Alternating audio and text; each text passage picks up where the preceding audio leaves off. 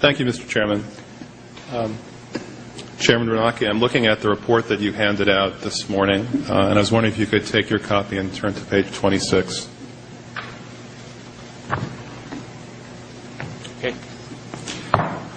There's a table on page 26 which consists of your balance sheet, and one of the entries on the balance sheet is under assets, central bank liquidity swaps, which shows an increase from the end of 2007 from $24 billion to $553 billion in change at the end of 2008.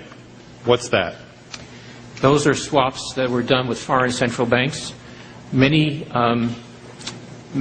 foreign banks are short dollars, and so they come into our markets looking for dollars and drive up interest rates and create volatility in our markets. What we have done is, with a number of major central banks, like the European Central Bank, for example, we swap our currency, dollars, for their currency, euros. They take the dollars, lend it out to the banks in their jurisdiction. That helps bring down interest rates in the global market for dollars. And meanwhile, we're not lending to those banks. We're lending to the central bank. The central bank is responsible for repaying us. So who got the money? To financial institutions in Europe and other countries. Which ones? I don't know.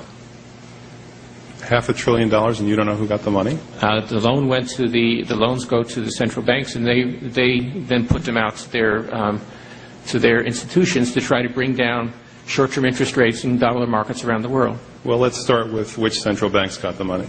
There's 14 of them, which are listed in our. I'm sure they're listed in here somewhere. All right. So, who actually made that decision to hand out $1 trillion that way? $500 billion. Who made that decision? The Federal Open Market Committee. Okay. And was it done at one time or in a series of meetings? A series of meetings. And under what legal authority? We have a long-standing legal authority to do swaps with other central banks. It's not an emergency authority of any kind. Anything specific about it? Do you know my counsel says Section 14 of the Federal Reserve Act.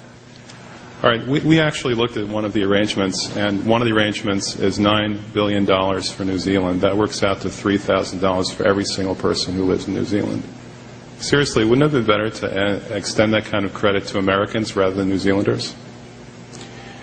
It's not costing Americans anything. We're getting interest back, and it comes back. It's not at the cost of any American credit.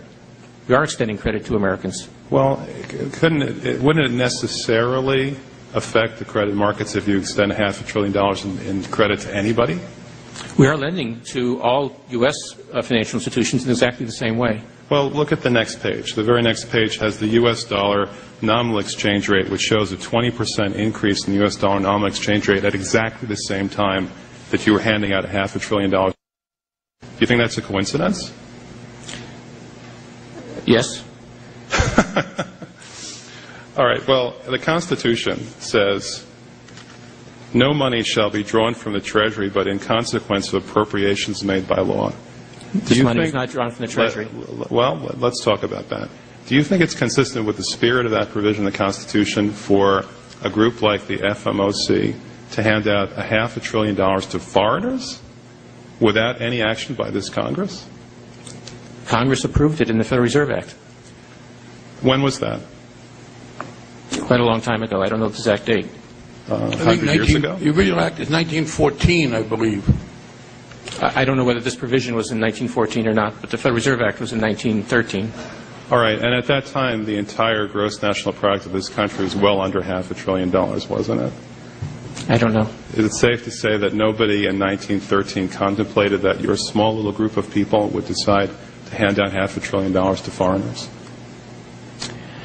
This particular authority has been used numerous times over the years.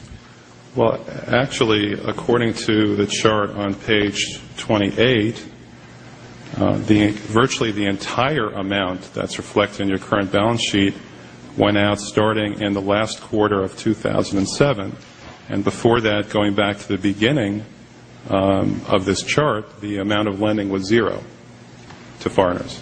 Is that it was zero before the crisis, yeah. But this was part of the process, working with other central banks to again, to try to get dollar money markets working normally in the global economy.